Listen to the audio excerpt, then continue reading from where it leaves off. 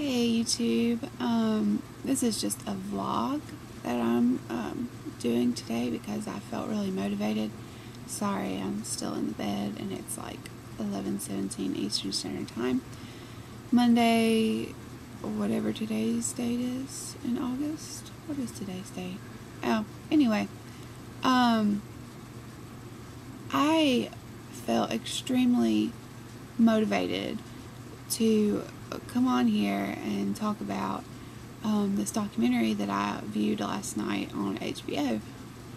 It was called Baghdad High, and it involved 4 boys living in Iraq in the city of Baghdad. They were completing or trying to, get through their senior year of high school.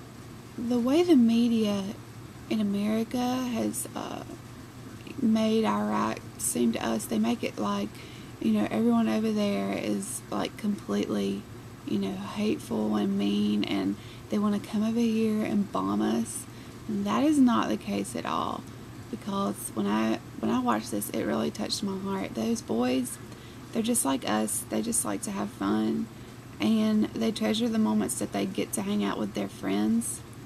And the boys' names were Muhammad, Haydar, I don't know, Ali, and Amar. They struggled every day with the violence on the streets.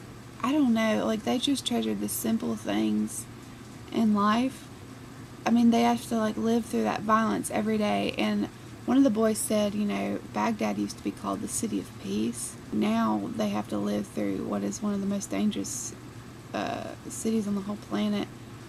And they're as scared as we are. They don't hate Americans. They actually don't. They just don't understand why those groups of people, the radicals over there, want to hurt, people like they do. One of the boys said, what are they getting from this? What are they gaining from killing all these people? Other than they're going to be a martyr and killing themselves. They're going to have so many versions when they get to heaven, which is crap. That's not going to happen. It's just really, really sad, and I just wanted to come on here and let you guys know how I felt about it. It airs again tonight, Monday, at 11:55 p.m. on HBO.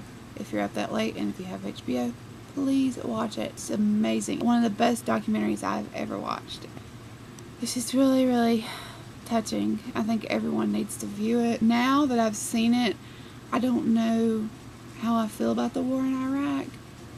I just think that we need to be over there trying to seek out those groups of radicals who are really, really trying to just kill everybody.